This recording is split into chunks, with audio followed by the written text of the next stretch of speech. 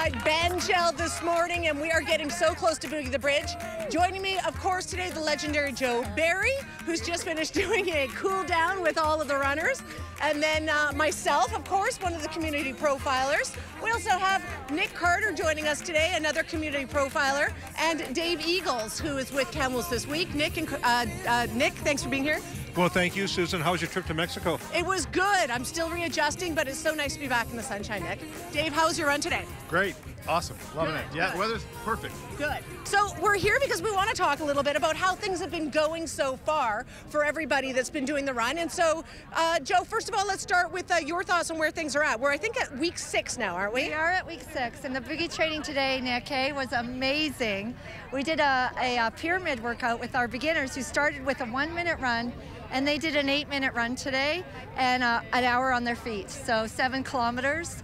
I'm like a run club mama, like Boogie the Bridge training works. And because of all of our sponsors and community partners, we're making a difference in our community, and people's health is changing. So fabulous day, fabulous training. So let's talk to you first, Nick. You know, I know that this is certainly not your first rodeo. You have done Run Club so many times, so you have a really good feel as to how things go. But tell me how it's been for you in this particular Run Club. You're in week 6, you're getting set to Boogie the Bridge. April 27th is like 2 seconds away. How has the journey been? Well, I'll tell you, for the first time today, Susan, it felt like we went up to four minutes for running, and it didn't feel like it was an effort. It was something I really had to work hard at doing. Now, if I drop about 100 pounds, I'll be really happy, but I'm really pleased with the running, and also what I'm pleased about is the fact that I'm still the slow runner, but the Run Club supports you. Lots of pickups. Wouldn't you say, because this is what I find, I do the play work, I do the homework, and I get through it, but I find that I get most of my energy here. Yeah, well, that's all Joe Barry and the coaches. They get us going, because who else would be up at the crack of dawn on a Sunday morning and feeling good if it wasn't for the coaches, the crazies that are out there. Absolutely. And Dave Eagles, Camels this week, how are things going for you? What have been the ups and downs for you on this journey? Well, for me, the ups and downs as a first-time runner-walker, I think I've done this about 6 years back, but this is really the first time for me, have been basically getting in shape, getting back in shape. My feet have kind of been an issue, so I've just decided to take it easy and not feel bad about that. And it's been great. I've had lots of support. Like Nick, I'm at the back of the line many times, but the pickups are awesome. You have lots of fellowship with everyone running, and it feels great. I've been feeling much better since running. Sleep much better. Yes. What are your thoughts as we approach Boogie the Bridge? Are you going for a personal best time? Is it more for you just about pacing yourself? And also, are you going to continue to run after Boogie? I'm going to continue to run after Boogie. And yes, it is. It's about pacing myself. I just really want to enjoy the whole moment. I'm not a big crowd person, so for me, it's new. And I really want to make sure that it's one of the things that you remember is spending time with people along the run, and that they're part of your run too. So that's the biggest thing I'm looking forward to with Boogie the Bridge. What about you, Nick Carter? Boogie the Bridge is so close. 2 weeks from today. Yeah, I'm looking forward to it.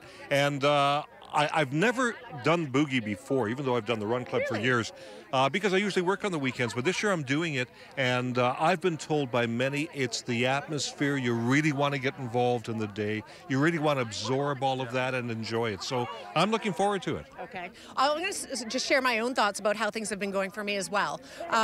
For me, you know, Boogie the Bridge, of course, is the big climax at the end of this 8 weeks. But what I've learned, Joe, is that it's important to find your niche and find your comfort zone and push yourself a little bit, but not too much. Because if you push yourself too much, I find it becomes a negative thing. And this is not about negativity. It's everything about being positive. So for me, I will be here for Boogie the Bridge. I can't wait. But I look forward to continuing on running after this is over, because I want this to be a lifelong commitment. Because even if you're only out there 3 or 4 times a week running 5K, that's better than going too hard and stopping after April 27th, and I don't want to stop. And you know, you really said something really important. Is 2 weeks ago, in the beginner group, there were 3 ladies in their 70s who were running. And I thought, that's how I want to be when I'm in my 70s. We Well, you guys, I really appreciate you sharing your journey with us. And Joe, as far as Boogie's concerned, it's not too late to register. No, you can register right up to the day before at the Race Expo. You can even still register a corporate team. Absolutely. So there's still tons of time to register and be part of this amazing event and this amazing community of all these people that come out together. And on Boogie Day, when we have 2,000 people of us all standing together in the spirit of Kamloops and community health, it's a great thing. So come down, and you don't have to run. You can walk, you can jog, you can stroll, you can run as fast as you want. It doesn't matter. We love our elite runners too. They high five everyone, and everyone is included, and it's about movement is change. So. And of course, CFJC will have its team down there. We're looking forward to donning our T-shirts. We're going to wear them at work one day, and we're all going to be wearing them together in unison. It's going to be awesome. Thank you guys for being here. Thank you for being a part of this. And thank you to this huge group of people. Woo!